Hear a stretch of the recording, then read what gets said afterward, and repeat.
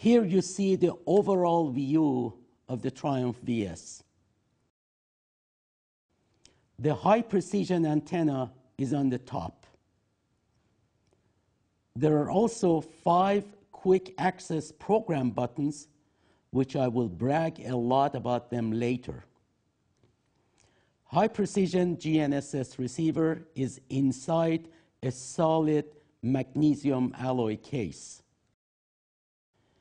In the back of the receiver, there are high capacity, rechargeable, removable battery packs, GSM, GPRS antenna, Bluetooth, Wi-Fi antenna, and UHF antenna.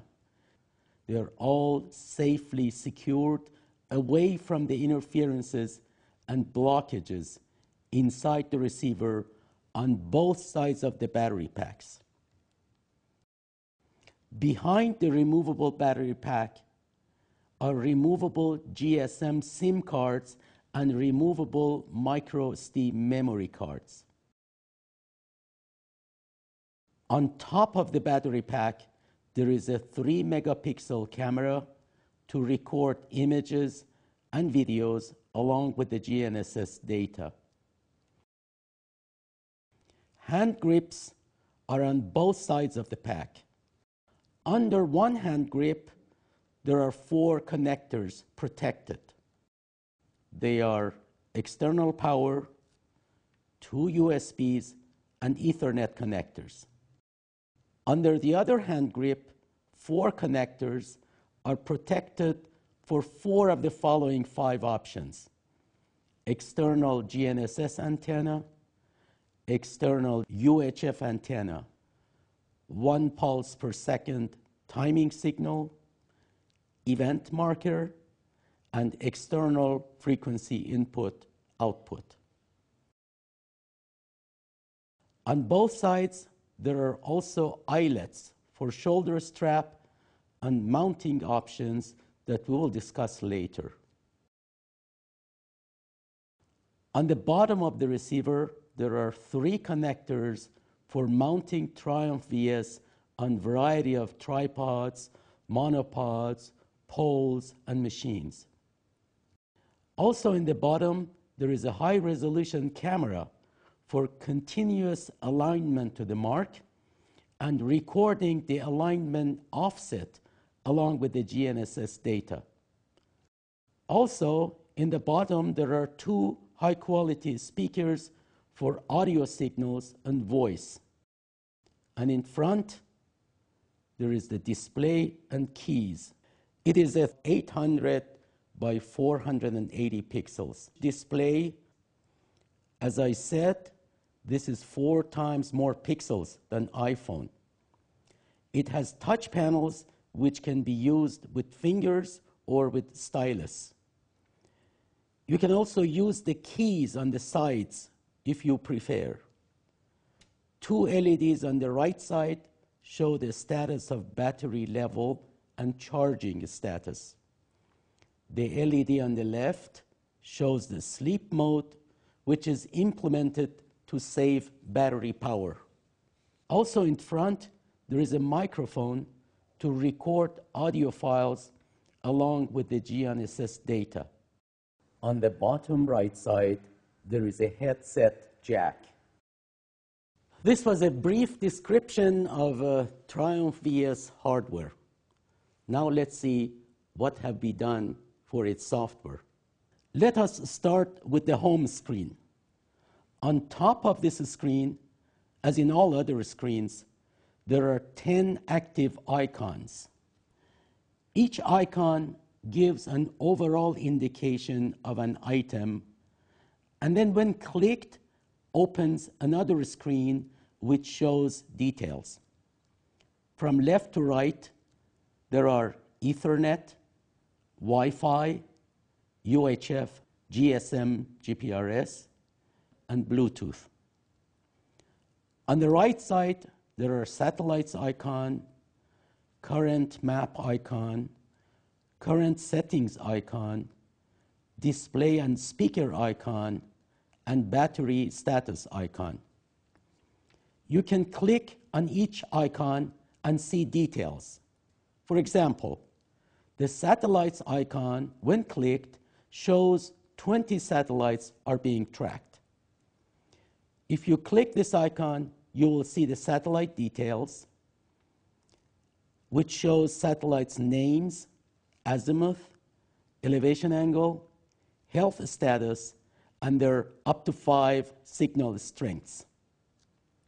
Or you can click the battery icon to see the history of battery performance.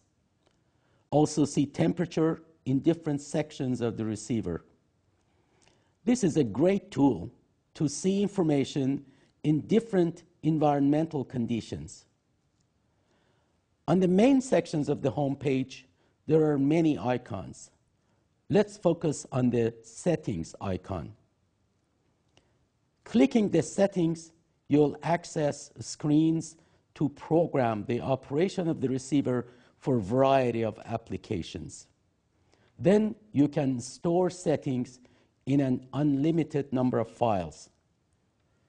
You can also assign 5 sets of settings to 5 function buttons on top of the receiver for instant reloading of the settings. Let's see some examples. For example, I will program the receiver to track GPS, GLONASS, Galileo, and SBAS satellites. Then I select the receiver to receive RTK corrections via UHF, and I specify the format to be RTCM3. I also limit elevation angles of satellites to 5 degrees. In the duration screen, I can specify the duration to be manual, timed, scheduled, or accuracy dependent. Here, I specify the duration to be until accuracy of better than 3 centimeters is achieved. In the communication screen, I can set up all of my communication channels of UHF, Bluetooth, LAN, GSM, GPRS, and Wi-Fi. For example, for UHF, I select the frequency, output power, and UHF protocols. In the antenna section, I can enter antenna height and specify the type of external antenna if an external GNSS antenna is connected. In photos and voice, I can specify bottom camera's resolution, also the memory location to record images, and also how often to record. I select the bottom camera to record an image once at start and once at the end of the survey. I can do similar with the top camera. I can also program the voice recorder to automatically record my voice for 20 seconds when I start the operation. I can also program that all operations start with 5 seconds of delay after I click the start button to align myself better. I will skip other settings for now. After I program Triumph-VS for my particular application, I can store them in a file and later reload them when I need them. I can record unlimited number of settings in such files. I also can assign 5 of my settings to the 5 function buttons on the top of Triumph-VS. I save my settings in a file, and I also assign it to function button F1. As another example, I program the receiver to act as a base station and transmit RTCM messages every second via Ethernet. I program Ethernet parameters, antenna, photo, and voice settings, and then store these settings in another file and assign the settings to the F2 function button.